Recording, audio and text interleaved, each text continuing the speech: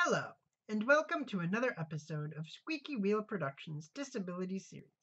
Today's topic is organ donation, and this is part 3 of our Health and Wellness mini-series.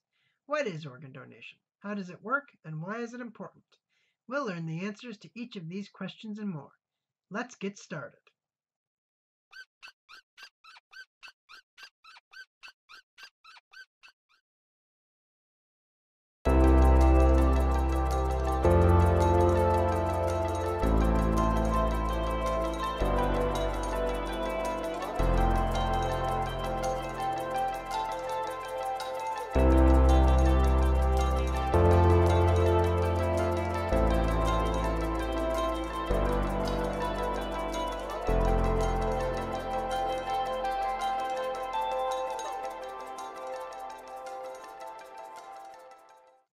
Organ donation refers to the donation of organs and tissues for the purpose of transplantation.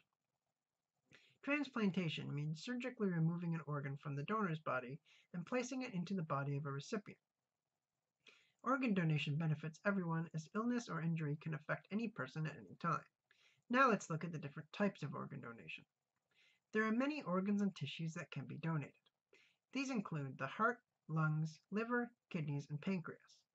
In addition, some organs and tissues, such as the blood, bone marrow, and stem cells, can even be donated while the donor is still living. Watch this week's blog to learn more about the different types of organ donation. So how does organ donation work? In order to donate an organ, you must first register as an organ donor. Once you have registered, you will be ready to donate your organs. Anyone can become an organ donor as long as they are healthy and have given their legal consent. So why is organ donation important? In short, organ donation is important as organ donors are always needed to help those who are ill or injured. Organ donation can be the difference between life and death for someone living with a serious health condition. Well, that's all for this week. Now I'd like to hear from you. Are you an organ donor? Please let me know in the comments.